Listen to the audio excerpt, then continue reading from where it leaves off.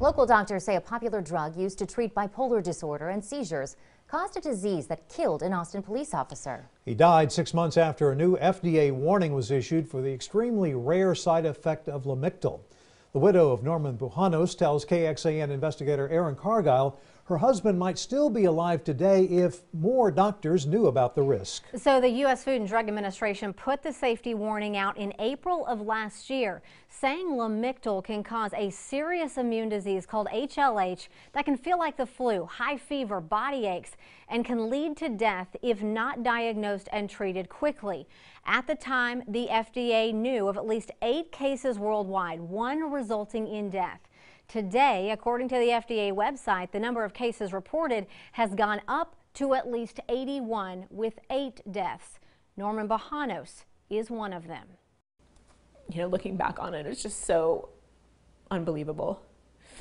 The whole thing, the whole chain of events, everything that happened. Just over a year has passed since Amy Bujanos lost the absolute love of her life. Her best friend for 25 years, the father to their 11-year-old daughter, and a burglary detective with the Austin Police Department, passionate about solving crimes.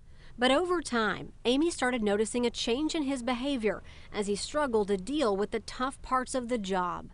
I don't know that there was like one specific thing, but it was just a gradual shift with everything that he had to see every day. A kid was killed, and he would wake up, like, have nightmares, like seeing the kid's dead body laying in the street. Worried about the effect his mental health was having on his family and work, Norman, who had a family history of depression, decided to see a psychiatrist. I was happy that he was going because I felt like he needed, there were things that I couldn't help him with. Medical records show the doctor diagnosed Norman with bipolar disorder and wrote him a prescription for Lamictal, a drug that's been on the market since 1994. 25 milligrams, 1 tablet per day for 2 weeks, then to take 2 tablets per day for 2 weeks, and then 4 tablets per day eventually, and then it says stop taking and call if you have a rash. There was no rash, but 11 days after Norman started taking the generic version, Lamotrigine. He came home from work and said, he's like, I just don't feel good. He's like, I feel really achy. I feel like I'm getting sick. That night, he had a fever of 103. Medical records show over the next several days, he saw a doctor who ruled out the flu. And when he didn't get better, he saw a physician's assistant. Neither were concerned about the Lamotrigine. One believed his symptoms were viral, the other bacterial. Both recommended over-the-counter pain meds for the fever, which he took. But Norman kept getting worse. And I noticed his eyes were a little bloodshot, and he hadn't gone to the bathroom, and he said he couldn't eat, and everything, his whole body hurt. His back hurt, his chest hurt, he had this dry cough, like everything just hurt. Norman finally agreed to go to the emergency room 5 days after the symptoms started. Blood tests revealed his liver and kidneys were abnormal, and for the first time, an ER doctor raised a red flag about the new medication. She's the one that said, I think he's having a toxic reaction to the Lamictal. Amy called the psychiatrist's office and shared the information with an on-call doctor. He was like, I've never heard of that, that's never happened before. And he writes in the notes, unlikely to be related. Norman was transferred to a bigger hospital where he was treated by Dr. Jeff Yorio, the hematologist who would eventually diagnose him with Lamictal-induced HLH. Hemophagocytic lymphohistiocytosis. So it's pretty complex immune activation disorder. Dr. Yorio says it's a tricky diagnosis. Hospital records show the conclusion was confirmed through blood cell testing and a bone marrow biopsy. At this point, Norman's organs were shutting down. He was losing his ability to think and speak and was eventually put on a ventilator to help him breathe. Dr. Yorio says he only sees about 4 to 5 cases of HLH a year, which can be caused by other things, including infections and cancer. This was the first case he's seen caused by the mood stabilizer. Norman's team of doctors tried to treat him with steroids and chemotherapy.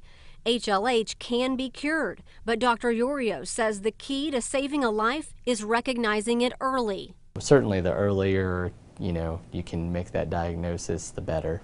The earlier you can start on treatment, the better. For Norman, it was too late. He died on October 17th with Amy by his side. It's been hard for me, it's been hard for Jordan, not having her daddy here. And having to tell her was the hardest thing I ever had to do. The very next morning, Amy started spreading the word on Facebook. And I said, you know, there was an FDA warning that came out in April of 2018, but for some reason, no one knows about it. And not just doctors who saw Norman. You know, you get my sister, who's a pharmacist, and my brother-in-law going, I have patients that take this, and I had no idea. And if the FDA puts this warning out, what do they do to make sure that doctors and hospitals and pharmacists are sharing the information with their patients? And that they know about it. And that they know about it, right. How do you as a physician learn about it? Yeah, so a lot of times the drug company that makes it has to issue, you know, warnings to prescribing doctors that this is a new black box warning or a change in the prescription. They do the same thing to pharmacies. Amy went back and found all the paperwork and doctor's notes Norman received regarding Lamotrigine. While the new FDA warning was printed on this sheet of paper he got from the psychiatrist, the doctor's handwritten notes only indicate he verbally warned Norman about developing a rash. Amy believes if the FDA warning was on everyone's radar, the disease could have been caught sooner, and her husband may still be alive. He wanted to help people. And if this could help somebody else, then to not have the same thing, I know that's what he would want. According to the FDA, if you're taking Lamictal or Lamotrigine, the highest risk of HLH is in the first 3 weeks you start taking the drug.